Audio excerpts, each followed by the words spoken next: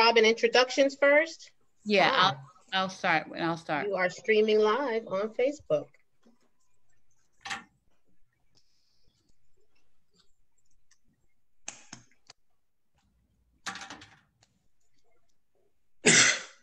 Here we are. I see us. Hello, everyone. Hi, Ricky. How are you? Good afternoon. Good evening. How are you? Fantastic. We are here today for The Doctor Is In. And I'm here with my co-host, who I adore, Dr. Monique Gary, and two breasties who I adore, Nunny Reese and Mema Carmo, and Dr. Keith Crawford. So Dr. Keith, you know, you're the first man we've allowed on our show. So, and see, he's actually muted right now. Is that a sign? He's on mute. I follow my instructions well. So be free to behave, because if too much testosterone comes out, we're gonna just shut you out of the Zoom, okay? But we love you. But we love you, and we want you here. We want you here, Monique saying. So let's go around and do some brief introductions. Mo, you want to go? I can do it. I'm Dr. Mo. I am the co-host of this show. I am a breast surgical oncologist and medical director of the cancer program at Grandview Health in Sellersville, Pennsylvania, which is just past the little house on the prairie, right before you hit the wishing well in the Big Red Barn, about 40 minutes outside of Philly. And I am so pleased to join you guys and have this discussion tonight. You don't know what it means to me, to our patients. And so welcome everyone, our panelists and our viewers. This is real, relatable, and reliable, and we're bringing it to you live. So welcome. So Nunny, who are you? I love you. Tell the audience. Hey everyone, I'm Nunny Reese, and I am a MBC Angel Advocate, and I'm also a certified medical assistant. I was diagnosed in 2017 with MBC, and I appreciate you guys having me on, and it's good to see you. Great. Good to see you. Great, good to see you. And MBC means metastatic breast cancer, for those who Yes. don't know that acronym. And her angel advocacy work is with Tiger Lily. So we're proud to have Nani be representing us, and the work she's doing, and just her humanness and her being is so amazing that she's blessing us with her time and energy. And so thank you for being on, Nani. I didn't want to brag about myself that much, but okay, thank you. You're a rock star. You're a rock star. You're badass. You're badass. And Mema? I am Mema Carmo. I am a 14-year cancer warrior, survivor of triple negative breast cancer. I am the founder of the Tiger Lily Foundation, which I founded while on treatment going through breast cancer. I founded it, and before we begin talking about equitable and equities and disparities, we need to end disparities of women who are younger, not getting access and treatment. And then we expanded to women who are metastatic, and now we're working on with women who are facing disparities. So the crux of our work is helping women who are facing disparities of age, stage, and color. And I'm proud to be here today amongst all these wonderful people who I love and adore, and who are all in their own right badasses, and grateful to be alive and to serve those who are in need right now. Thank you. Great. And thanks, Ricky and Dr. Mo. And Dr. Keith, our first man. All right, thank you. I'm sound like Jay-Z. Thank you. You're like the Hugh Hefner of The Doctor Is In, my friend. I'm kind of honored just to be the first. I didn't know I was the first one. Oh yeah. And but I'm at PHIN, Prostate Health Education Network, and I focus on the cancer that's for men. But I'm the clinical trial and education director there. And it's our belief, knowledge is the best defense. And what we're seeing is now we're moving into personalized medicine and genetics. So there's really a crossover between breast and prostate cancer when it comes to understanding clinical trials and understanding these new next generation personalized therapies that are coming out. So I'm here to help lift and help in the fight. Awesome.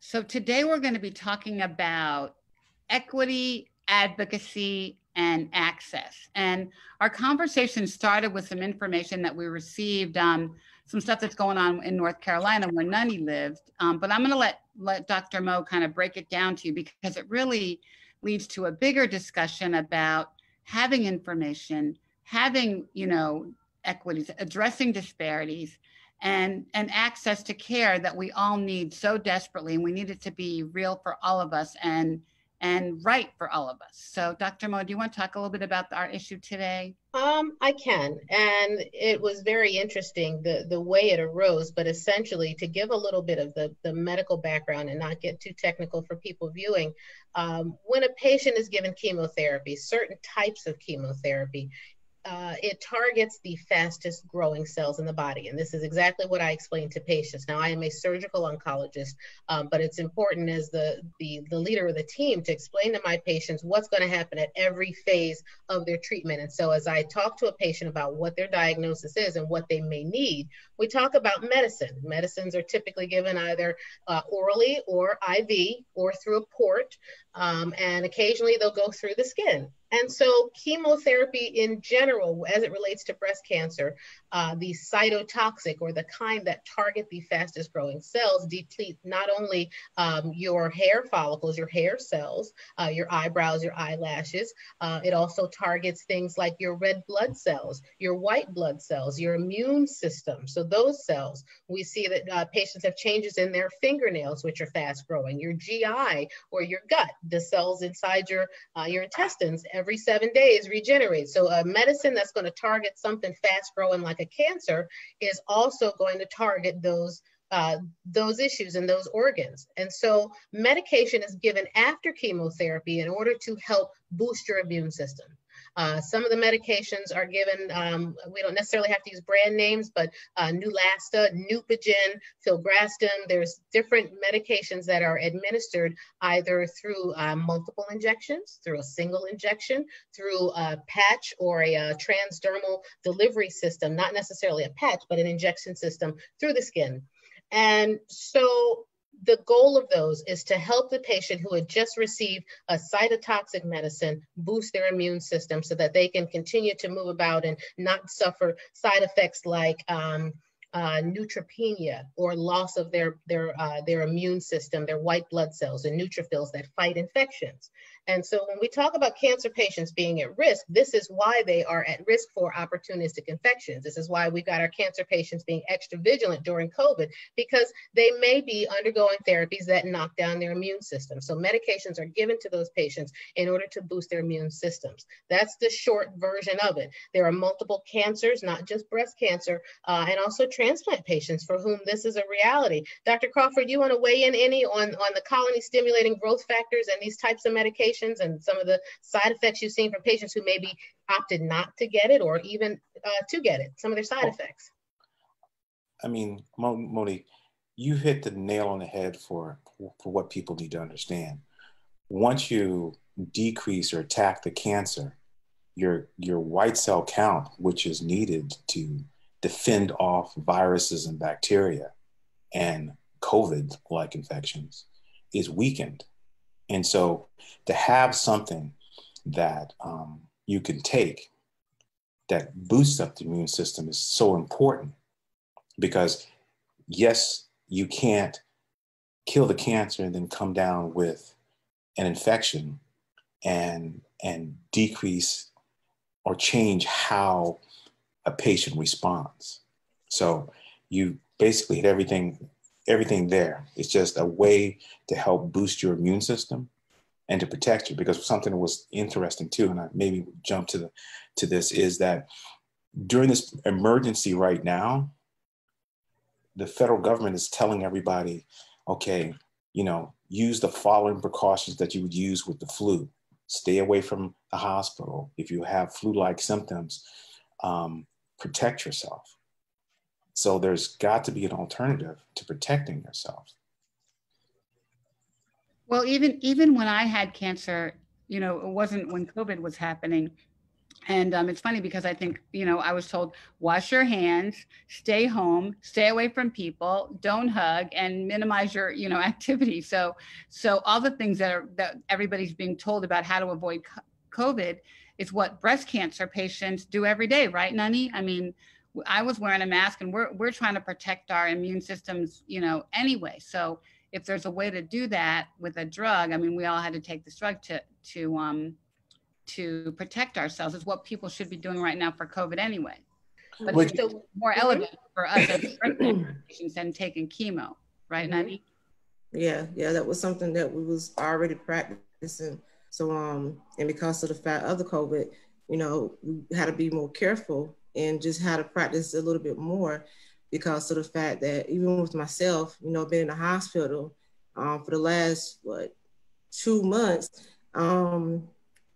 it's just seeing the people in and out for different reasons in the hallway, coughing, and I didn't want to be exposed to that, but like you said, we've been practicing that, so that's nothing new for us. Right. But you know what I was going to say, that there was something absolutely. new was with COVID, they changed or how often or who is prioritized to get screening and get particular treatments. So to a certain extent, they're pushing off treatment options. And then those are the type of things that if you have a chance to provide a therapy following the normal course of therapy, that's important. But during this COVID period of time, this is pushing out people to the fringe of the limit of them receiving treatment. I didn't know if that happened to you, Nuni. Nani? Can you I'm comment? sorry, Nani. Sorry. He gave you a new name, Nani. That's your new nickname, Nuni. Actually, it has, because of the fact that, like I said, I've been sick a lot in the last 2 months, and having to go to my doctor was just difficult. So when I'm in the hospital, the treatment that they were giving me, for one, I had to get tested. Each time that I went up there, I had to get tested for the COVID, which is a very uncomfortable thing. And so even just reaching out to my doctor, and she's not available for me at the time, because, having a telephone or a Zoom conversation is one thing, but actually being there with her, not being able to, get a physical exam from her in a doctor's office, and having to, I think I missed one treatment that I had to reschedule.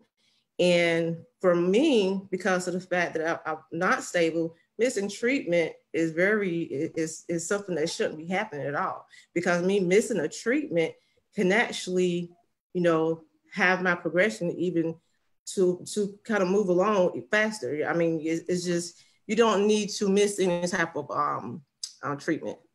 And how far away do you live from your treatment center? I live 2 hours away. 2 hours. Right.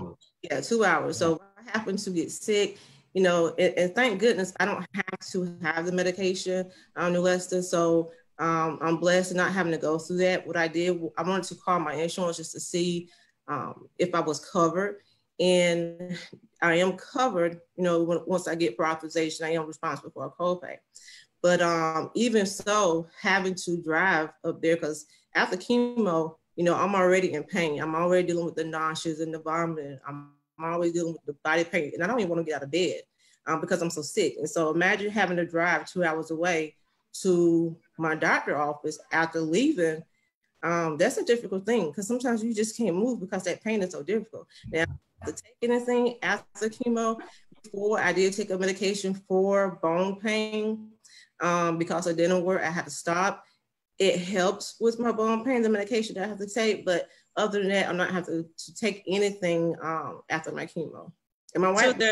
So there's the issue of like your pain, the fatigue and exhaustion, and then the cost of traveling back to the hospital, which again, then you're entering an environment that maybe people are walking in the halls and coughing and there's COVID and you're immune suppressed. So there's multiple challenges you're facing. There's the physical issues, there's psychosocial, the fear, anxiety around that. There's the cost prohibitiveness of going 2 hours there, 2 hours back, 2 hours again, 2 hours back. And so those things are all things that could be, if you if you had to have the drug, you would be at a disadvantage, right? I mean, that'd be a problem. It'll be a problem because not like you said, financially as well, because a lot of times when you go to the hospital, you got to pay for parking. So you got to think about things like that, so there's all kind of other financial things. And then you have to think about the fact emotionally, you having to go to see your doctor or be in the hospital by yourself. So there's a lot of things that comes along with it that makes it really difficult. So I want to jump in here. And I want to make the audience aware, if you haven't already been aware from our previous episodes, that during COVID, Dr. Crawford alluded to it, all of the treatment algorithms, many of the treatment algorithms have changed. So with respect to things like surgery, the timing of when we're doing surgery, we have put patients on pills to bridge them to surgery, to shrink their tumors, because hospitals have not been safe to do surgery, and we've needed the extra equipment and the ventilators and that sort of thing. You know, in certain places, the operating rooms have been full of patients who have COVID. The PACUs have been full of patients. And so the changing of the treatment pathways has come through a rigorous process through different medical societies. It's not one doctor deciding, I'm going to do something different for you. There has been a science and a bit of a method to the madness, and insurance companies, because we did talk about, you know, insurance covering certain drugs. This is not an indictment against insurance companies per se, but insurance companies are now trying to catch up as well and figure out what are the best practices of things to do for patients based on the new guidelines and how we're treating patients. So the standard of care may have changed, but it has changed in conjunction with your doctors and their medical societies and lots of people weighing in on what's safe for patients. So I think that's an important distinction to make at this time, is that if your treatment has changed and you're watching, you know, your doctors may be talking about your treatments resuming, but it hasn't just changed based on an arbitrary insurance company's decision. A lot of thought goes into how your treatment changes. Now, whether or not your needs and your specific drugs are covered, that's where we get into the weeds a little bit. And that's how this conversation evolved, because we found that some patients were not able to access certain drugs. And enter Ricky with your op-ed. Dr. Gary, before we go to that, can I ask, so one thing that's been an issue for patients is the oral parity issue. You know, it's really admirable and that how fast the response has been to pivot for patients to be able to still access care and receive critical life-saving treatments. However, when a patient, if I'm wrong, correct me, has to get a drug that is oral, they can't get it from the pharmacy and have it at home. But the cost associated with the drug not being administered in the hospital setting could be more exorbitant, which again is a barrier for many patients of any color, particularly those who are living in underserved communities, may have financial challenges and also may be far from the pharmacy and so forth. Can you, so to Ricky, you can expound on that, but that's a whole other issue, right? You're absolutely right. Oral parity is a huge issue and part of the financial toxicity of cancer, because we know that it's not just losing time from your job. It's not just the cost of certain surgeries and certain medications, but it is having the types of medications that you can afford. You know, I have patients that show up for chemotherapy, and if they get slapped with a $10,000 bill, it's either, am I going to be able to pay my mortgage and my kids' tuition, or am I going to get chemotherapy today?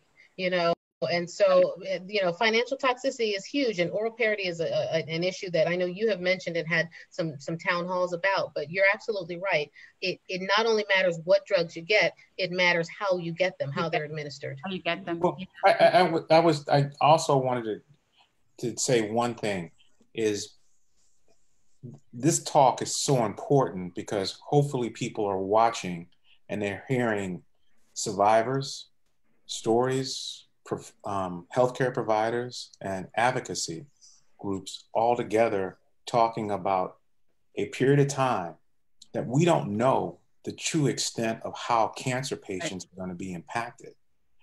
The average person doesn't even understand what a comorbidity is. Now you have cancer with a comorbidity and then COVID. We have to have a dialogue so everyone's on the same page. You can't just make a change in policy or funding or care without really recognizing how it will truly impact the patient. And we don't know. And so we need to be as cautious as we possibly can.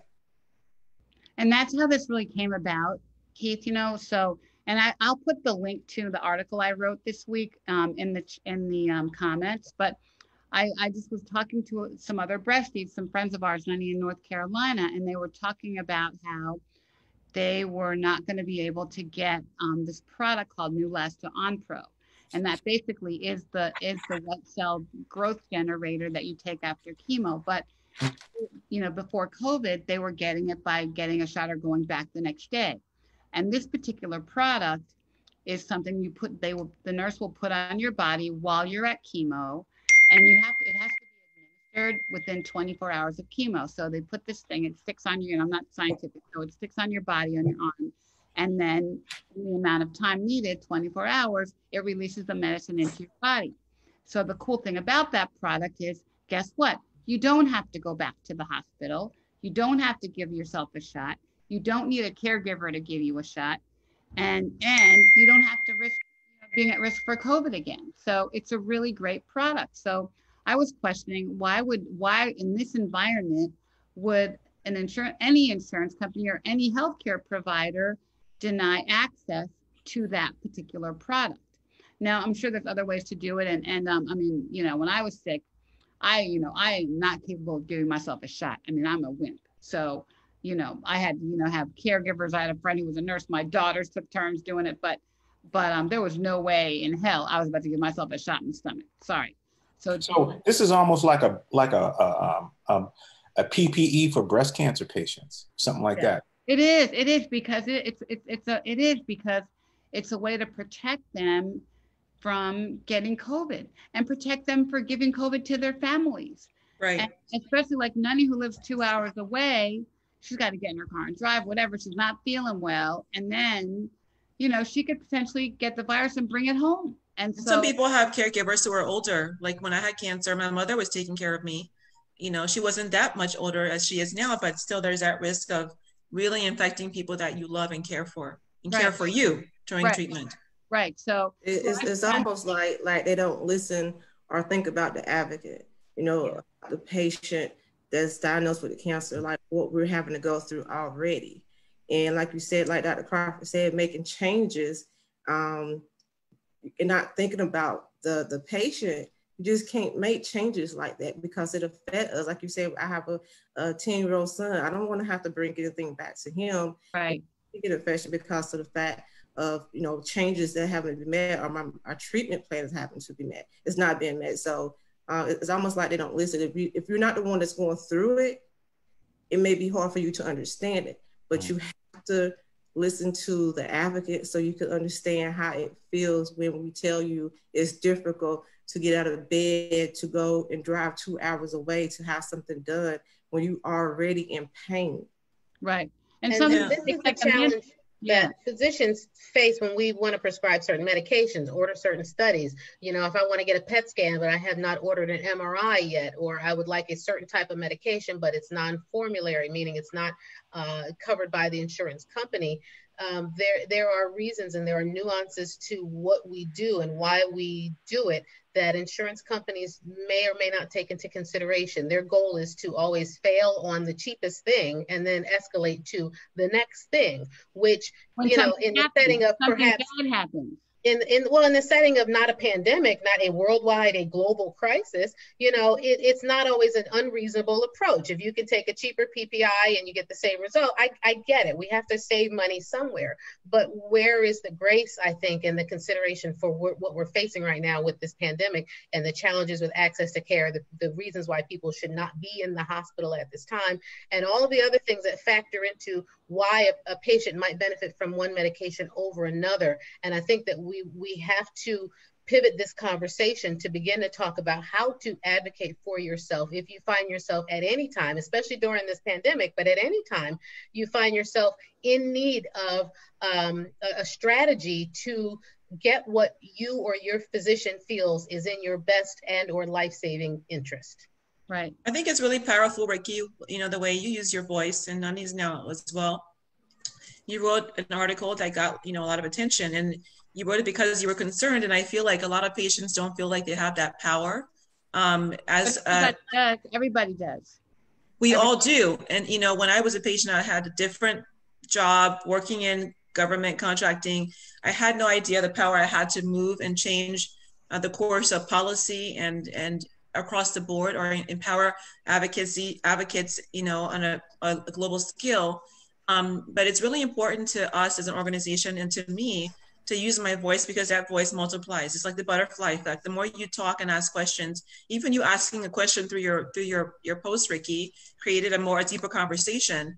And now we can have the payers and the physicians and other people looking to you and saying, well, we need to be more thoughtful about our approaches and how we engage patients. And I feel like most physicians, most doctors, they care for patients. People go into the healthcare space to support and love, but then they have to be cognizant of our perspectives. And that's why your voice, Nani, is so important, and getting other advocates to speak up and use their voice is so important. Because I want to mention one thing when about the MRI is one of the things that I find is absolutely ridiculous, and I had some of my breasties to mention this, especially some of the ones that's in the lower income. And you can be at your chemo center and have an MRI, and you're there, and your treatment is 2 hours away. Well, they will schedule your MRI for the next day, or something that you have to get done. So you have to drive all the way, not because of the fact my insurance needed to take time or anything. It's because something that wasn't available. And I know sometimes the schedule can get tight, but to have a patient come back 2 hours away when they're already there, I don't mind waiting if I have to, and especially the fact that I have brain mets, so that makes that makes it even more complicated, because of the fact I'm dealing with brain mets as well. But the facility has to explain to people what brain mets are. Yeah, brain mets is when the tumors is in your brain, and I had just finished whole brain radiation, which is pretty much kind of shrink the tumors. The plan is to shrink the tumors that's in your brain, and I had good results from that, so I'm thankful for that. And but when you're someone with brain mets, you deal with a lot of dizziness, you deal with a lot of headaches, you deal with a lot of vomiting and not being really nauseous, and that puts you on a whole nother level. So to have that person having to travel back home is ridiculous, and it's like the facility doesn't think about that. Yeah. All these things that you're talking about clearly impact the quality of life of the patient and adds more stress to the patient. Well, and stress can impact your health. Yeah. Especially when you're metastatic. I mean, I speak for all patients, but I can say for my metastatic sisters, there's a huge burden on them, mental health wise, anxiety wise. Nani mentioned being in these treatments. She and I have been in communication when she's in the hospital, but her husband or caregiver can't be there with her. So there's a lot of issues that could contribute to comorbidities or other issues that could expound the patient's treatment journey. Having to travel, the financial issues and mental health stuff and all of that. So it's really important that, insurance companies, physicians, all stakeholders take into account, if you're in the patient's shoes, how would you feel? Were you having to go through these different channels to get to care? Right. Dr. Crawford, I want to ask you, I'm sorry, Ricky, I'll let you go, but then I want Dr. Crawford. Go ahead, babe, go ahead. I want you to weigh in on how you, through your work, help patients find their voice. This is a question for both you and also for Mema. What work do you do to help survivors, thrivers, metavivors, et cetera, be able to tap into one, their power, but two, their strategies? How do you guide somebody through that process of finding your voice and advocacy? It is very interesting that you say that. We basically start the way you're starting, with a simple dialogue, a simple discussion, and good understanding of the message. A patient wants good treatment, the right treatment. They want the right care at the cheapest possible cost. So from our end, then we're really pushing to having people, patients, survivors participate in clinical trials. Because one, we have to. Yes, because one, we already know that we don't even represent the population, and we don't even want to talk about the disparity that exists there, because that is a significant disparity. But what we can do on our end is make sure, and what we've done is developed a tool called a fight tool, where depending on your diagnosis, you can put in your diagnosis and then pull up any clinical trials in your area. Now we've started to moving in the next direction, where we have more interactive relationships or navigators or our ambassadors between the survivor and the person looking for a clinical trial. And some of this emphasis is so important is we know our objective is to get the patient to think about how they're going to live. I don't want you thinking about how you're going to die. The issue is we have to keep pushing, supporting the patient and getting them to believe that they're going to live. And this discussion today clearly benefits. And I go back and it's just like numbers. The higher percentage of death, and I don't like to talk about it, but that affects African-American women compared to other women.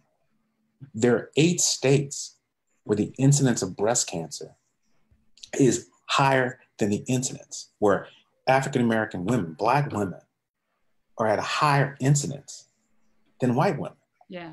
That's reversed. So we want everyone to participate in clinical trials, but we want Black women to participate in clinical trials just like we want Black men, because we're not involved. And there, a woman, like say, for example, receiving radiation, there's these new next generation therapies that you receive radiation and a drug could be used to kind of prevent the cancer cell from repairing itself. Those are those new therapies that if we can just continually buy the survivor, in this case, breasties, if you would allow me to use that term. You can. Yes, more time. Because if we can get them to recognize that the technologies and the therapies that are coming down the pipeline, if you can see my background is I'm a PhD, so the technologies that we use in the laboratory are now moving into the clinical setting. And if I can just get people to believe, stay positive, and keep on moving down the line and keep that positive journey, because these next generation therapies are exciting. We just need to participate in the clinical trials. Well, I really believe that Black breast cancer is a disease. It's different from white breast cancer. And looking at prostate, I'm sure it's very similar. There's Black prostate cancer because our mortality rates are so much higher. Was it for prostate? It's like 2.2 times the rate for men. Well, for us, it's like 42% higher. And in North Carolina, it's 43% higher. So I'm all about that. And I think that until we get drugs that work for our physiology, we're going to be in trouble. And you know, Dr. Keith, we're actually going to do another show about clinical trials. So if you're really good today, we'll bring you back. Thank you. Thank you. Good. Thank you very much. I want to come back. We want to see a Hugh Hefner jacket next time, a smoking jacket and a ascot. Yeah, we're ascot. Okay, I'll bring my pipe next time. I want to chime in and say, I always tell patients, you can't personalize medicine to a genome that you don't understand. You know, this is the age of personalized medicine. And, you know, we are always going to get what we've always gotten. We will get the drugs that target everything if we don't know what the targets are. And that underscores the importance of what you just said, Dr. Crawford. So I want to back out because I want Mayma to weigh in on how do you educate patients and survivors to become advocates and to find their voice? And are there differences between men and women and how they use and how they find their voices when they have cancer? You know, I always say I was a patient, I was a person, and I'll always be a person. And so when I approached my work with Tiger Lily, you know, I started when I was in treatment in the bed. And I had no idea what the words advocacy meant or clinical trials. No one discussed them with me. I didn't learn about that till years after. I didn't know about policy or the power of my voice, but I knew that in terms of equity, what affects one affects the other, as Dr. King said. And I couldn't wait to get better, to use my message and my story to help other people. I learned that women who were younger had more aggressive breast cancers and higher mortality rates. I learned that women were then dying of breast cancer because they weren't educated in time and didn't know how to advocate for themselves. And then I learned that Black women had a disproportionate rate of mortality. And so as I lay in bed in treatment, you know, and going to treatment, I thought about the human need. As human beings, our biggest need is to be seen and to be heard and to leave a legacy before we leave the earth and afterwards. And so the work that we do at Tiger Lily is really about telling the patient, you know, you have a power that's beyond your imagination. Many of us find that voice when we think we're facing death. I thought triple negative has no treatment for this disease right now. I only have maybe months or years. My daughter was 3 years old. I was single parenting, and I thought, I cannot bear to leave her. But if I do, she will need to remember me, and she will need to feel me, and I want to make the world better for her. As Ricky always says, I don't want her uttering the words breast cancer, and it's been 14 years now, and she knows what breast cancer is because it's not gone yet. And so what I do with, what I build with Tiger Lily is an army of angels, empowering women like Nani that we've, met, just she's so amazing, giving them a platform, going to the 20 cities that have the highest rate of Black breast cancer mortalities and saying, I want the women who don't know about the ASCOs and San Antonios and clinical trials and know how to use their voice and put them at the table as equal partners with their providers, with the insurers, with the scientists and researchers, and not just asked to be there, but know their right to be at the table. And so we've spent a lot of time building the organization, but I would just tell people, you just can never underestimate your power. I literally am a first generation immigrant, came here with one suitcase at 15 years old. No one told me how to do this. I just knew that my voice could save lives, and I kept moving forward. And so I would say to everyone, your voice is your power. Your voice can change the world. There are many of us doing this work in this space. Find people that you connect with and connect with them on what level meets your needs, whether you're a patient that's metastatic, to learn more about clinical trials, or whether you want to advocate with an organization. Just don't stand by, because, I think sometimes we think, I'm sick and I can't do this. But I think, there's a quote I love by Edelman Wright, says, service is the rent you pay for a living. And for me, the price I pay for a living is my voice and my breath and my spirit. And so even if you're doing a blog or you're doing speaking on a podcast, I look at Nani and I speak about her a lot because I admire her so much. It brings me to tears whenever I see her face, just because she embodies all that advocates stand for. She's in the midst of fighting for her life. Fighting like a girl. And she is, and whenever you say, Nani, will you show up? She says yes. And then I'll see her on a dance party on Instagram, just living her best life. And that's what you do. As you fight for your life, you live your life, and you give that lifetime to serve others, to make a difference. And so that's how I use my voice and empower others with a platform to use theirs. Nani, I want to ask you the same question. When you meet survivors, thrivers, metavivors, patients who feel like they don't have a voice, they went to their doctor and they left the doctor's office and they didn't understand anything, and they are not willing and not comfortable calling that doctor back and saying, I'm sorry, I didn't understand that, or calling that navigator and saying, hey, listen, I'm having a lot of pain. Can you give me some resources so that I can get acupuncture or acupressure or whatever the things are that may help along your journey? They can't find their voices. What do you tell them? I usually tell them that, like Mima said, your voice is very powerful. It's like you hire your physician. If you're not happy with that physician, get you another physician. If you're not happy with that one, get you another one. Because you have to be comfortable with what's going on with your health and your life. You have to advocate for yourself, because, all right. When you have a young child, your goal is to live life. I never say I have cancer. I would say what I'm diagnosed with, because my faith is strong. My faith is strong in God. And I want my son, like Mima said, I never say no, because I keep going. I feel like if I stop, that's going to interfere with me keeping on moving. When I look at his face, it's just, I have to keep going. And there's a lot of my friends that I grew up with that's diagnosed with breast cancer, whether stage 1, 2, or 3, and they feel like they don't have a voice because of who they are, because, being Black, being a Black woman, they feel like they're not given the same chances, they feel like they're not being heard. And I'm just like, educating is the key, start researching things. If you're not sure, if you know someone that's diagnosed with the same diagnosis you have, reach out to them. We have to be there for each other and help each other out. I feel that in North Carolina, the resources was very limited.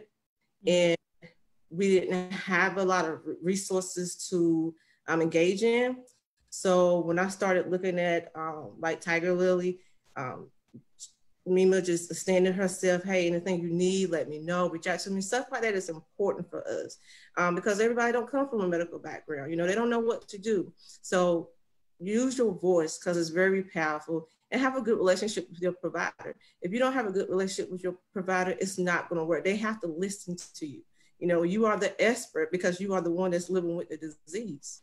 Especially young women, because we find that young women experience significant challenges with getting what they need for diagnosis, particularly because they're brushed off by their physicians many times as, oh, it's fibrocystic changes. I'm speaking specifically for breast. Oh, it's a cyst. Oh, it's a whatever. You're too young for ...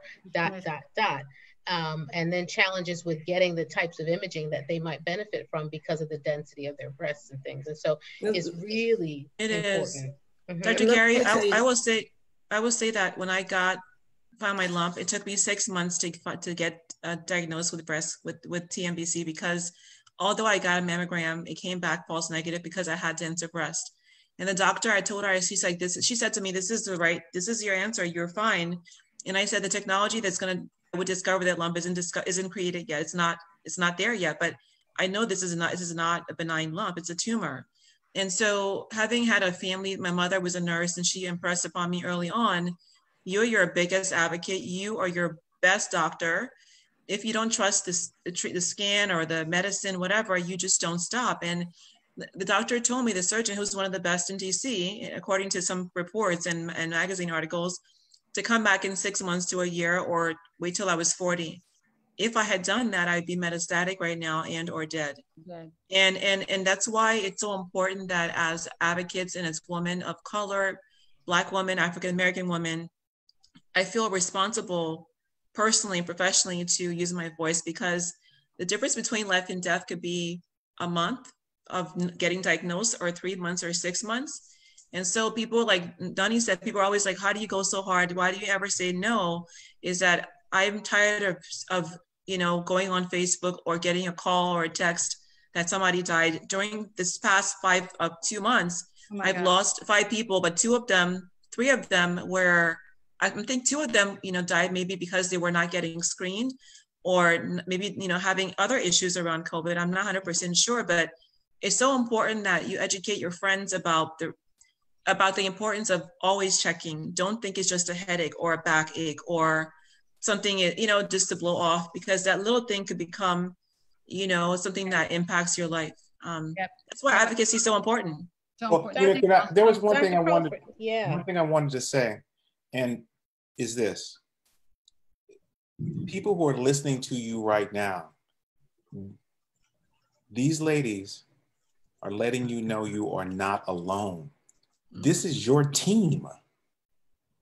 We're talking about, you control your destiny. You have a team that's around you. That's what I'm talking about. It may be virtual. We may be virtual. And I throw myself in there too, because we may be virtual, but we're with you. Yeah.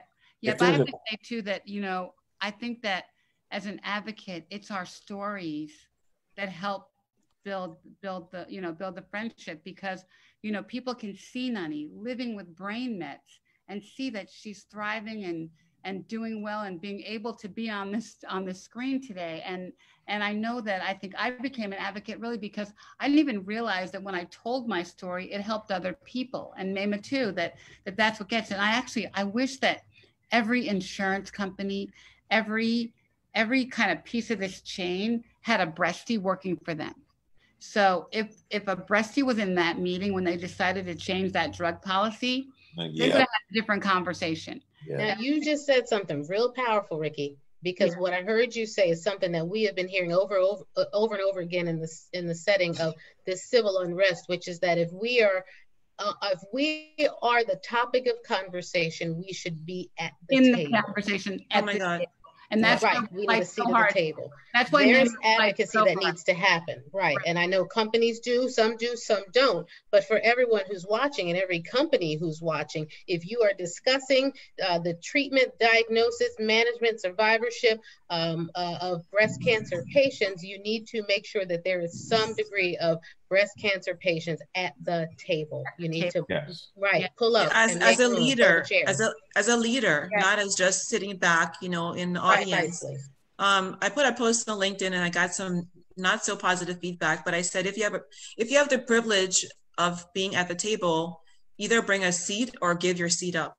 And I don't mean it in a sense that people of all colors don't have a right to have a seat, but some tables don't have enough chairs, right? Or you're not invited. So either pull up a seat or give a chair to somebody who needs to be there, like a breastie, because I want to see our opinions inform clinical trial design, not just engagement or recruitment. We get calls about, people will say, "Oh, can you help me get patients in this trial?" No, give me a patient. I'll get you a patient to be a part of trial design. Right. I don't want to get your campaign when it's already launched. Let me have a patient advisory board as part of that. We have young Black women and men in college. Are we investing in companies and giving their time to go and talk about the importance of educating Black women and men to go into medical school and the clinical setting? That's where the change happens. It's not just creating an advertisement or a commercial.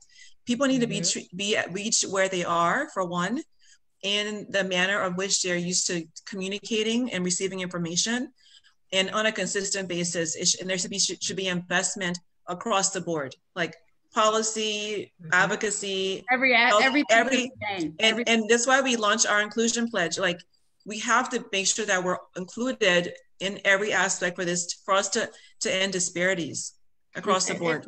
Absolutely. And I think we have to be in the conversation, and we have to be listened to.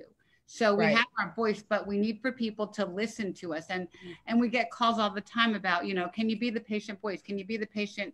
Can you give us a perspective? But that needs to be everywhere in every meeting, and really listen to what we are saying and how it's impacting us, because we know our bodies better than anybody. And I think even with the whole advocacy thing, we know our bodies, but we also know how things make us feel, how things that impact us. And I think even the reaction to COVID would have been different had more patients been in the conversation. That's true. Spot on.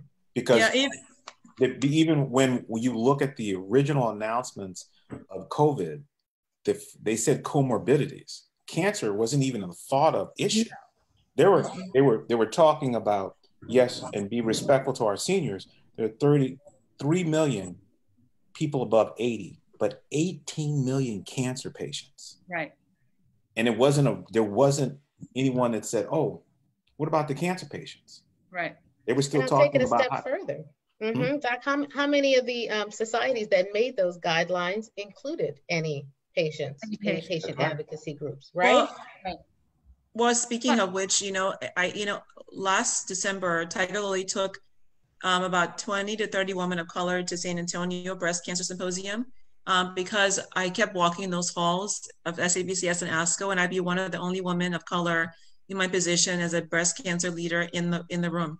And I would get asked many times, "Are you a doctor? Are you in medical school?" And at first I didn't understand why they were asking me, but many were asking me pretty much like, "What are you doing here? Why are you here?" And it occurred to me, and I would keep hearing about lack of engagement in trials and lack of Black patients representation. I'm like, well, why aren't people of color here? And so we took Black women to San Antonio, and that was the largest contingency of Black women as SABCS in the history of the conference. So, like, to your point, Dr. Gary, how do you have the conversations about people that are needed to be reached when they're not at the table? And ASCO was last week, and we had a confab, which was powerful. But I want to see at ASCO next year in San Antonio that there are Black women on the stage with the scientists. We need to be at the table, on the table, in the front row, not in the audience. So, you know what I'm saying? And I've been reaching out to people and saying, why are we begging to be, at the table when they're talking about us not being included? I'm saying I have a woman in 20 cities. They're here. We have hundreds of them.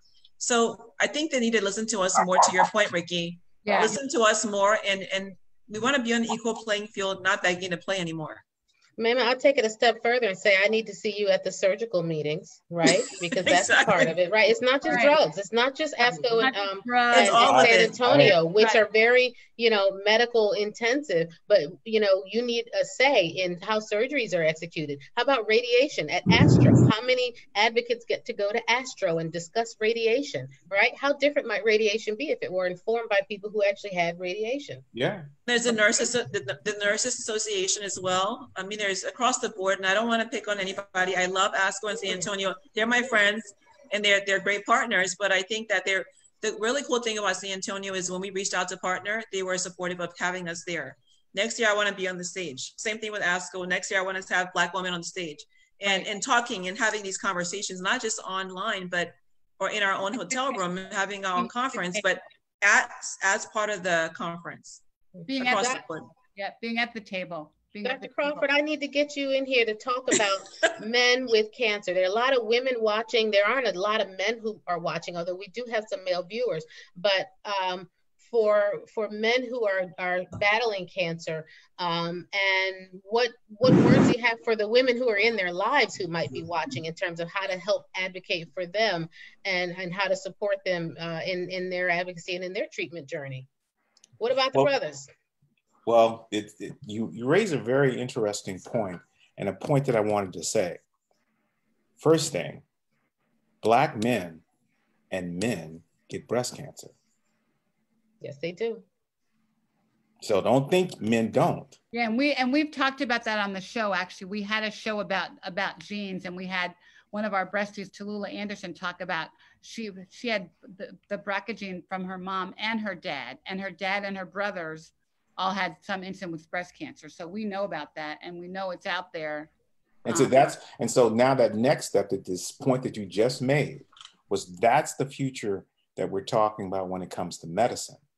And that is, you have breast cancer gene, BRCA gene, but the BRCA gene also can influence prostate cancer and the therapies that are coming out. Mm-hmm. So the important thing that we have is it's important. We did a roundtable discussion. What we found out is how important for not breast and prostate to be separate entities, but for us to come together because in our roundtable, we had Black men who caregivers were Black women. And then the roles reversed, where now the Black woman becomes the survivor and the survivor now becomes her caregiver. And so we're all in this together. And especially as we look at the genetics that are associated with cancer, BRCA, new studies that have come out that looked at, and this is what I pray that this is what's going to be the case. There was a new study that just came out, and they've been talking about it, where they looked at people with African ancestry, and they found this point on the chromosome that is specific for people that have advanced or aggressive disease who are of African American ancestry. So if that's the case, there has to be the same thing for Black women. We just have to find it. We have to find it. That's why we fight like girls every day, because we have. So that's why that's the message I'm pushing everybody. We got to screen early. Our message is to make sure that men, wives, girlfriends, support groups, moms, aunts, sisters, tell your husbands, tell your relatives that they need to start thinking about screening at age 40. Second, we have a simple website. Or younger. Yeah. We have a simple website where it says rapcancer.org. That's it. Rap, like you rap, cancer.org. And you're not alone. They can call and pick up the phone or send me an email. We will help and get them on track. I love that. And so I think too. Talk about your webinar that's coming up. Oh, that thing. Let's hear about it. We have to follow greatness, because we're also doing Talk with Your Doctor. All right. So we got to follow greatness. All right. So can women come? Is it just men only? Are we allowed to bum rush your webinar? Everybody's invited because Okay. the tide raises all boats. I have some country relatives. I got some old sayings. So, but the tide raises all boats. We want everybody involved because collectively we can beat this. That's why I'm here, because I'm banging the drum for breast cancer. Right. Because we need to. If we're in these separate little groups, they can't hear our voice. But if we come together, we have to work together. I'm gonna join that webinar, Dr. Crawford. I got to be there. I need to be in the place. I'm excited. How can people find you? How can people find you? It's Finn. If they it's with the PHEN, or it's Prostate Health Education Network. Can we put that in the comments, Ricky? Yeah, I'll put it in. Or you can just do Rap Cancer, and then I'm Kay Crawford at Prostate Health. So drop me an email. I'm going to respond, because this is what we have to do. What we're doing on our end is that Father's Day is coming up, and we're starting just like you guys are aggressively accelerating your effort right now. And this is what you've been doing, is accelerating your efforts, because we recognize that we have a window in time to make changes, to get our foot in the door and pry that door open, to make policies changes, educate everybody. Because this is an educational opportunity for insurance companies, for them to recognize how it hurt people, how it scared people. I think it's important for people across the board. When you look at how Black women are marketed to in the industry, when you go on social media and look other things and how they're hypersexualized, I think what if there were more marketing where women of color, Black women, were used in a way where they were marketed healthcare information. The way that our skin is used for certain things to monetize in certain commercial sectors.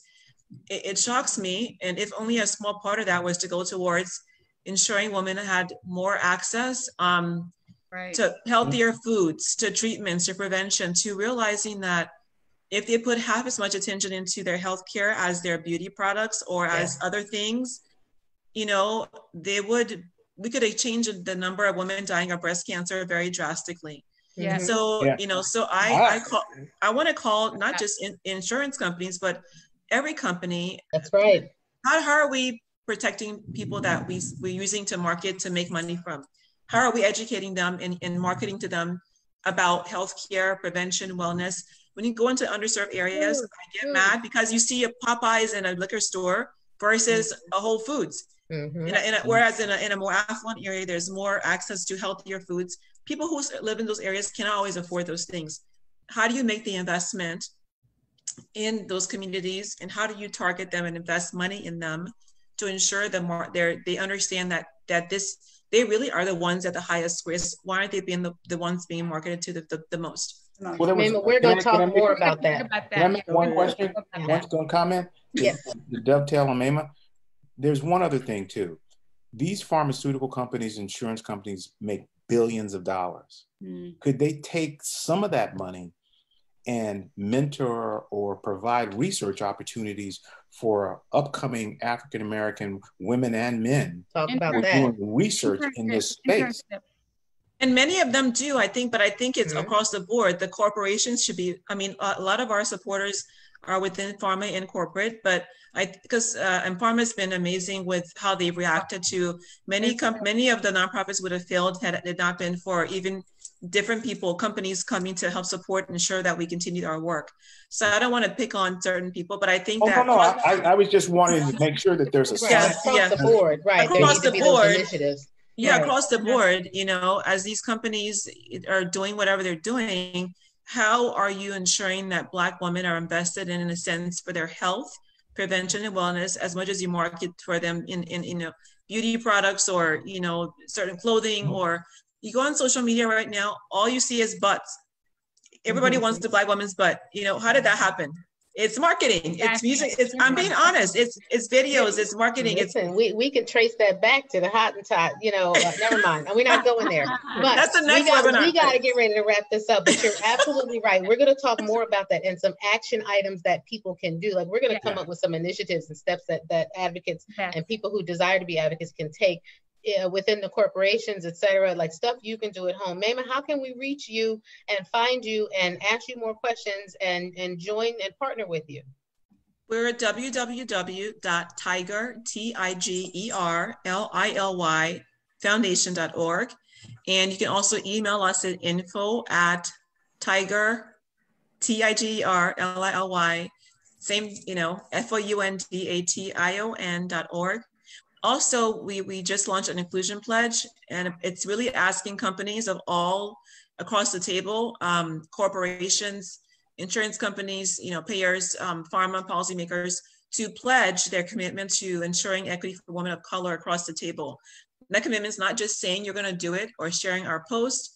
What are you going to do to invest your money where your mouth is to ensure that we have equal access for women like Nani, and all patients of color. So if you just Google let's tweet that to Blue Cross North Carolina. There you go. Can you, Ricky, we need to put the inclusion pledge in the chat box if possible. Yeah. Nani, how can we reach you? How can we support you? What can we do to amplify your voice and your message here today? Well, I'm on Facebook, Nani Reese, and my email is keelareese@gmail.com. And, one thing I want to say before we, tune out is that make sure when you're going through, if you're new going through this or you didn't go through this route, be your own advocate. Make sure you study your own report, ask for your report, study terminology so you know what it is that you're diagnosed with, so you can understand what you're diagnosed with, so that if you have questions, you can ask the right type of question, so that way you can also make sure you and your doctor, your team, and you pretty much understand what she's saying and vice versa. So make sure you just, advocate for yourself. And if you don't feel comfortable, you need someone to go with you or talk with you, you can call me, and I'm sure any other breastie. Any of us, right? All our breasties. Yes. Yeah. Honey, can you mention that they can find you on TikTok as well? Because Keith's on TikTok. Yes. Dr. Crawford. Nani's on TikTok. I don't tick and I don't talk. So I'm trying to work it. So yeah, me when we stay dancing. So we're always talking because there's different platforms to advocate on. So I go where people are. So we're on Facebook, Twitter. They watch Facebook, Twitter, Instagram, and the younger generations. Everybody's on TikTok too. So we go on there. You you say what you say. You put a comment about being your best advocate. People reach out to me all the time and say, "You have breast cancer? Wow!" And they ask questions. So use every platform possible. And Nani, I love seeing you dance, girl. I love watching your moves. Yeah. Keep dancing, Nani. Keep dancing. Before we close, I want to recap on the things that I heard today from people who are watching, who are trying to figure out how to find their voice with respect to advocacy. We said number one, and Nani said it best: educate yourself. Get all the information you can about your disease, about your specific diagnosis, learn about your insurance, learn about these drugs, learn about the surgery, your options, learn your options so that you can then figure out where you need to go for advocacy. And I heard Dr. Crawford say that you need, and also Mema, that you need to find your tribe, right? Find some people, find some groups. There are groups every single place, everywhere. There's several of them that are here on this platform, but throughout the social media and the interwebs, the whole universe and the cloud too. Find your people so that you can align yourself with them so you can be supported and be encouraged to use your voice. I heard Mema say, start somewhere. She said, whether you write a blog, if you do a TikTok, if you do a whatever it is, don't think that doesn't have power. And it's important for you to own that power and to begin the work of advocacy, because that's how you get more confident in it. It's just to start someplace. Because this is the time and you are the person, right, Ricky? Yeah, tell your story. I heard Ricky say, tell your story, that your story has power. Do not think that you're one of a number of people or that you are a statistic. You're not a statistic. You're not a case. You're not a docket. You're not a medical record. You're a person. You're a patient. You are you're a living, breathing testimony, right? Yep. And so that all has power, and it has purpose in it. And so I'm loving the energy here. Ricky, any closing comments, anything? You guys can find me. I'm Dr. Monique Gary. Facebook, LinkedIn. Can I add Yeah. one other point? Absolutely. Clinical trials. Clinical trials. Clinical trials. I know that's right. Talk about that. We're gonna have a whole segment on it, why and how, and the shortcomings, the limitations, the promises, the potential. I'd love to have you back, Dr. Crawford, to discuss it as well. And then the pipeline. Mama said the pipeline, that's so important. I have a master's in molecular biology, doc, and I did not necessarily take the research route thinking it might be uphill. And I knew I wanted to do clinical medicine, but how many of our young people, begin in the sciences and get discouraged along the way, right? And they're not having the opportunities that are laid out for them. It's always like reinventing the wheel. Mama said something real important. Oh, the last thing you said, Mama, was that we need to go to the meetings and make our presence felt.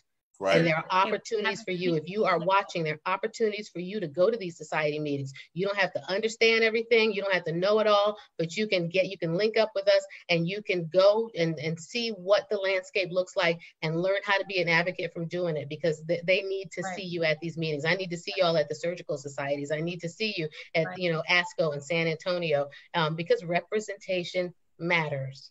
It matters. And being at the table. So next week, we're going to talk to Dr. Sherry Prentice, and she's going to talk a lot about faith and ministry and being a doctor and being a survivor. She's a breastie, so we'll have a great conversation. Thank you guys so much. I love you guys so much. Thank you. Thank you. Keith, you were so well behaved. You can come back. Thank you very much. Thank you. I appreciate it. You got me all fired up. I said, we're ready to fight. Big love. Right. Thank you. Big love. Oh, so that's how you. Is that what? It's a heart. You got it, boss. You got it. So here we are once again. We're relatable, reliable, and real. And the doctor is in. Thank you so much for joining us. All right. Thank you. See you next week. Be safe. Bye. Bye. Bye.